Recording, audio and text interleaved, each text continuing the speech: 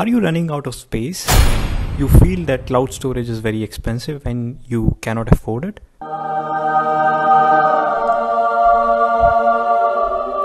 You bought an SSD and you have no idea how to install it.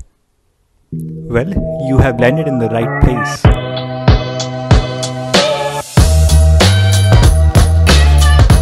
This is Gaurav and welcome to 100 GB. So this video is going to be a very simple tutorial on how to install an SSD or hard disk in your PC. So what all components you need? First is the PC and the hard disk or the SSD. The second is the SATA cable. So this cable connects your hard disk with the motherboard. And the third one is the power cable. So it turns out that the hard disks or the SSDs these days are not very smart. They need extra power, as in they cannot just take power from the motherboard for some reason. And that's the reason you need this power cable, which will connect the hard disk or the SSD with the power supply. So in my configuration, power cable is already providing power to a few components. So it's already in there.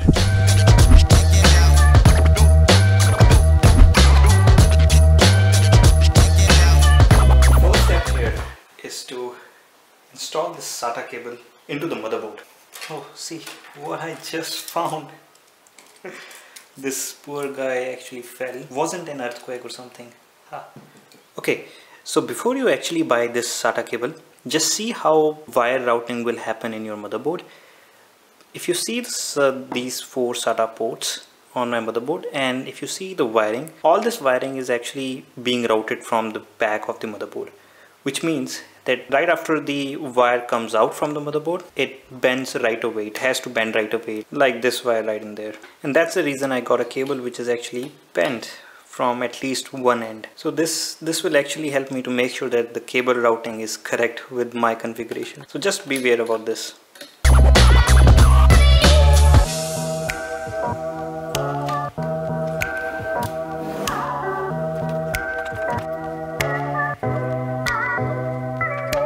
Okay, finally, after a lot of juggling around, I'm finally able to route this wire to the back of the motherboard. And if we see the back side, okay, there we have this wire. Let's quickly go to step 2. So step 2 is where you connect the power cable with the power supply.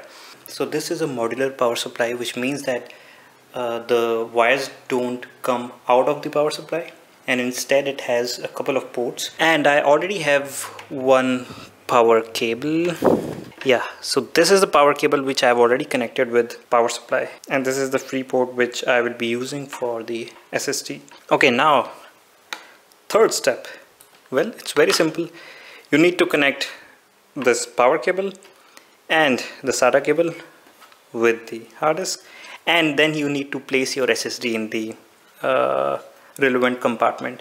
So this compartment actually differs from case to case. You will have to probably go through the user manual of your case and figure it out. So in my case, I don't have any compartment. I'll basically place it somewhere around here and just keep it like that.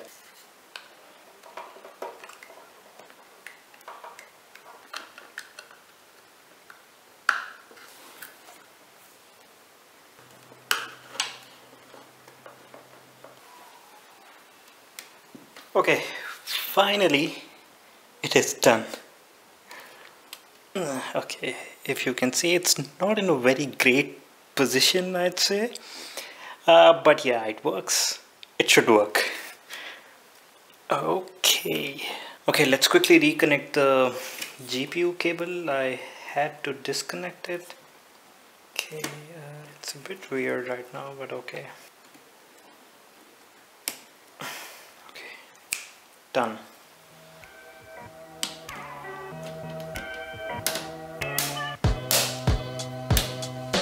Okay, we're almost done, and I'm not gonna place this guy in there, at least for now. Okay, now that we have installed the SSD, there is this fourth step as well. After starting the PC, you will have to format it, And if you're using Windows, the most popular format is NTFS. If you're not using Windows, instead of using the disk utility, you can use there is some CLI tool available in Linux. For Mac, I'm not very sure, but I think there would be some kind of software which is available for partitioning and formatting the disk. So here you have the quick look of how I did it with my PC.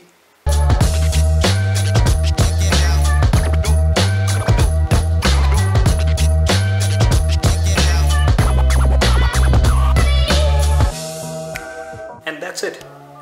Yes, it's very simple. The second step actually took a lot of time. It was supposed to take just 5 minutes, but because of this small case, I had to fiddle with a lot of various wires which were at the back of the motherboard, and eventually it took 25 minutes. Oh, damn. Anyhow, I hope you liked this video. It helped you, and if it did, don't forget to hit that like button. Subscribe to the channel if you haven't already. And yeah, that is it. Thank you.